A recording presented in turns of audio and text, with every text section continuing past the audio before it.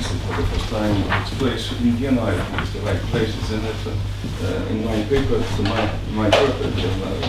purpose of my paper is to show that there is no contradiction between the principle of the universal destination of goods and the right to property. The social teaching of the Church since Pope Leon XIII has been in favor of the limited state interventionism, as I prove it. But many commentators today of the Church consider the interventionism as a necessary tool to oppose, or rather to limit, individualism, consumptionism, and liberalism. But Mises maintains that in the free market economy, the possession of a means of production is always associated with the social responsibility. And this is the reason why I have been studying the Austrian School of Economics, because studying this, knowing Mises, I see that the state interventionism should be limited. The purpose of my paper is to show that the principle of the universal destination of goods is achieved only under the right to private property, and the role of the state should be limited to protect this right as a necessary tool to achieve this goal. So in the parable of the workers in the vineyard, the landlord says, "Don't I have the right to do what I want with my money?" So we see the Church defends the use of property rights, but at the same time teaches about the universal destination of goods, and I don't see any contradiction between this principle and this right. The nature of private property. According to Mises, private ownership of production is the basic institution of the market economy.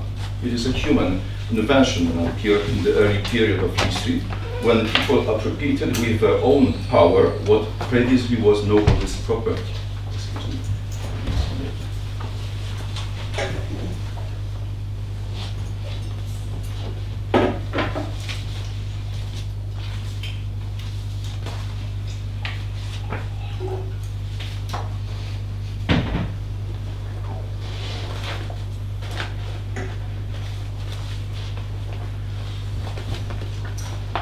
So it is a human invention and appeared in the early period of history, when people appropriated with their own power what previously was nobody's property.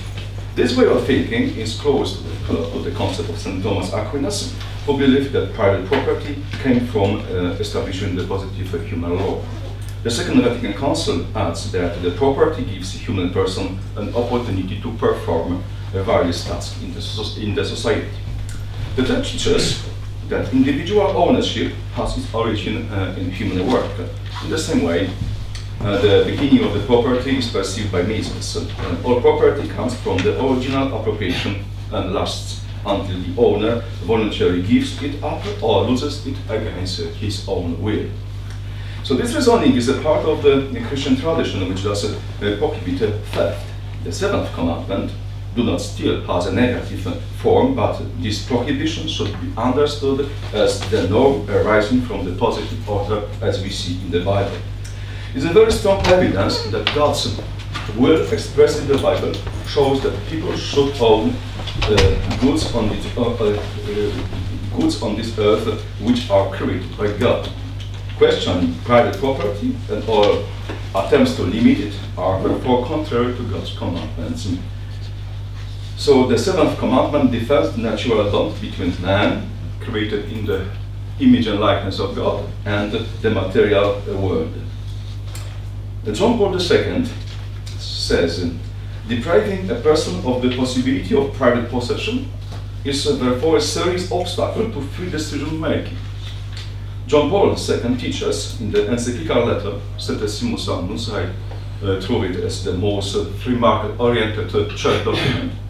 So the Pope says that man deprived of private property and the opportunity to earn a living thanks to his own entrepreneurship is not able to understand his dignity as a person and cannot create a genuine human community. So unlawful misappropriation of one's property does not occur only in totalitarian systems. Mises says that all those in political power have an innate tendency to stretch their domination to control the lives of their own citizens. The only obstacle that stands in their way is the institution of private property. It sets limits to the authoritarian actions of governments, creating for the individual the necessary space for his autonomous intellectual, spiritual, and material development. So according to Mises, the sphere of coercion and violence extends beyond the sphere of private ownership and the free market. The same perception of private property is present in the teaching of the Second Vatican Council, and very often by many commentators is overlooked. According to the fathers of the Council, individual forms of possessing goods leave each man with the essential space necessary for personal and family autonomy and should be considered as an extension of human freedom. For this reason, the Church demands that property ownership be fairly available to all and refuses to resort to forms of shared ownership. Mises claims that man within the free market is free to act in the sphere of private property, and his choices are final. Christian tradition has never upheld the property rights as an absolute principle, but it should be emphasized, however, that the principle of the universal destination of goods does not weaken and does not destroy the right of private property, which is inseparably connected with to the human freedom. Mises, in his famous essay, Economic Calculation in the Socialist Commonwealth, says that the socialist central planning and the overthrow of private property leads to the elimination of economic calculation, and this marks the end of all economic rationality. Economic calculation is an indispensable compass that enables people to move around in the social division of labor. As far as I see it in the church, in the strategy of the church, many commentators don't know about that. That something is missing in our teaching, and I recommend to all those who make comments on the strategy of the church to go back and to read what was written by Mises 100 years ago. This is the economic calculation in the socialist commonwealth. That something is not being enough stressed by the commentators in the church. But it's essential to understand human dignity when John Paul II says that about human dignity, and he relates it to the private property rights. And there's another problem in the church that many commentators don't understand, and they oppose to the subjective theory of value. By buying and abstaining from making purchases in the free market, the consumer demonstrates his immediate preferences and wishes. Consumer preferences may be open to criticism from a moral point of view, but value evaluation is always a personal and subjective matter. The consumer chooses what he thinks serves him better to achieve his or her own goals. No one is called to determine what could make a person happier or less happy. In a free market economy, choosing a goal is a personal, subjective, and individual matter of the acting person. Nobody and nothing in the market makes economic forces meant to in the free market economy, forces meant to think and believe in homo economicus terms. Every human action has its cost and profit, but the allocation of means to achieve chosen goals depends entirely on the person taking action. For Mises, for the Austrian School of Economics, satisfaction and well-being are the subjective concepts. The value of market goods is a relationship that is deeply rooted in personal subjective valuation, acts and depends on individual judgment and a particular choice. It should be distinguished. This should be distinguished from ethical relativism, which claims that truth is subjective and is maybe created by an individual, acting individual. Subjectiveness in Mises indicates the dynamism of human actions that is always a response to new circumstances in which man must constantly make new choices. Such understanding stresses the fact that human action is based on a permanent subject, the personal I, in which each deed is rooted. This is also very well explained in the book The Acting Person by Karol Wojtyła, later elected the Pope, and also in his encyclical letter Veritatis Splendor. So there is no problem. The subjective theory of value has nothing to do with ethical relativism.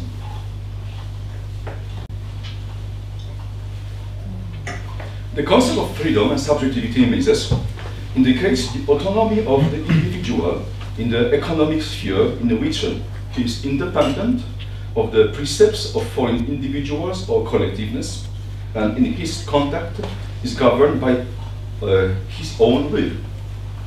This autonomy results from the very human nature. Therefore, each human person has a space of action in which he is free and independent, and the basis for this freedom in the economic sphere is private property. So the combination of freedom and subjectivity in Mises guarantees that human action corresponds to his dignity, which belongs only to man as a person. Mises recognizes the essential elements of the free market, another one which is very often overlooked by contemporary commentators of the social teaching of the Church. The free market economy is characterized by the fact that the very acting person is a means, at the same time, a goal for himself and a means for other people in their attempts to achieve their own goals and benefits. So that's, we can see now the concept of consumer sovereignty that is proposed by Mises does not mean tyranny and oppression. 5 minutes. Man is completely free to define consumer preferences. He may not sell goods or services to whom he has a moral objection, but he must then be ready to give up the profit he could make from such a venture. So in modern social teaching of the Church, there is an opinion shared by many commentators that public authorities have the right to make sure that someone does not abuse private property to the disadvantage of a common good. John Paul II explains that the state interventionism should be limited, if possible, in order not to create a new type of state, welfare state. So Mises, so the commentators of the teaching of the Church suggest that the property often becomes an opportunity for greed, which becomes an excuse to not to follow the common good. But Mises regards this way of thinking as inappropriate because its authors fail to recognize the importance of the forces they condemn as immoral functioning of this market. The market is not dealing with perfect individuals. He must consider the man as he is, and as I do is, I regard human beings as sinners. We are not perfect. Replacing the profit motive, which is the leading factor in the private ownership of the main means of production, by moral motives would damage the purpose and efficiency of the market. Egoism, greed, and individuals' pursuit of his own goals are not inconsistent with the overall social production process as long as man, for his own interests, remains in the space defined by the limits of private ownership. In the Church's social teaching, one of the main arguments for private property is that it is important for maintaining and protecting the family. Leo XIII taught that family property, and in the Church, the family is primary institution and superior to the state. He says that this a factor of the family property is an important factor of family unity. It allows the family to take over the heritage, which they pass on to their children. Family ownership also ensures family autonomy and protects against state interference in their life. We can see it in the principle of solidarity that we have in the society of the church. That is also, you see, very often overlooked. So that this analysis of Mises' thoughts ultimately leads us to the conclusion that the principle of widespread use and the universal destination of goods can be fully realized only within the free market structures based on full respect for private property without the need to resort to the state interventionism. This corresponds to the central teaching of the Church, for whom the private ownership is not only a tool for respecting the principle of the universal destination of goods, but also a natural extension of the sphere of human freedom, giving the acting person a new quality in personal relationships with others in the society. Mises helps us to see that interventionism reduces a human person to one of the mechanical elements in the social division of labor, and leads to the disappearance of the concept of human person as an independent subject of moral decision. John Crosby, an American philosopher, in his book The Selfhood of the Human Person, rightly notes that the states frequently treat an innocent man as if his life belonged to them and they could freely have it at their disposal, whereas in reality it belongs to men. The violation of the rights of a person in an attempt to dispose of what is that person's own, person's own, and commit a kind of theft against the very being of the person. So our analysis leads to the statement that only full respect of private property, which according to Mises, it is the foundation of the free market economy, creates social conditions for the affirmation of human dignity, guarantees the necessary space for negative freedom, for fulfilling one's vocation, and gives a chance and opportunity to practice the love of neighbor, because giving away someone else's goods is not a charity work. Thank you very much.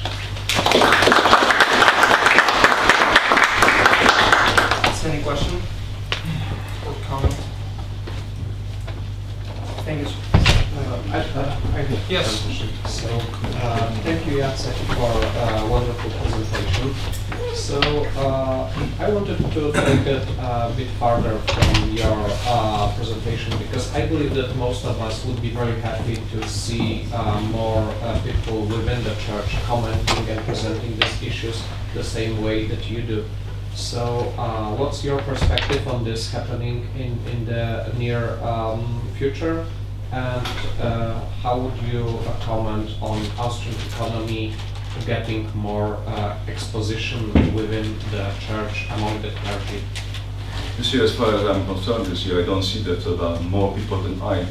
For instance, in Poland, there is in the United States an institute, the Lord Acton Institute, and even in the United States, there's a very, very limited group of people in the church that regards the Austrian School of Economics as a tool, as an interesting tool, you know, and the subject to study in order to understand the human action. So that's. The problem is that we abandon, you see, the philosophy of Saint Thomas Aquinas, and we don't look in that way at the freedom is not as much appreciated as it used to be. So we think in terms of social justice more, and that it doesn't help us, you see, you know, to understand the human action and the free market. So it's the reason why we oppose, because we don't understand. And what we see in the world now, even the Pope, all the popes you see, you know, they criticize what is in the world now, and they call it capitalism. But of course, it's not capitalism; it's the interventionism. And how they want to sort out this problem, to propose more state interventionism. So this is the problem. You see, you know, that we don't have capitalism with no free market. If we had a free market, I wouldn't be here. There's another question here. I wanted to ask you, you didn't mention creativity, but I think creativity is so important for human dignity, and it was also part of economy, a very valid part of economy. But I think it's also covered in church papers, isn't it? No, it's not anymore, I would say, because more what is stressed is the social justice than the creativity. Because creativity is very much related to the human freedom and property rights. If we don't speak about talk anymore as much as we used to do about the property rights, there is no space for creativity. So that's what you see in my paper, you see, because I had only 15 minutes. So that's what I mentioned also, you see what I write, you see that I relate that human freedom and property right with creativity. If we abandon that, you see now the path we have in the Bible, the parable of the talents. That's something about creativity, you see. I'm surprised. Because we are called to be co-creator somehow. Yes, of course. It's the theology of creation. You see, that's something what the Michael and Novak, you see, try to see, you know, to sell in the United States, even there, where the free market, if we have more free market than we have here, he didn't manage to do it. Okay, it's another question. Thank you so much. Yeah, thanks.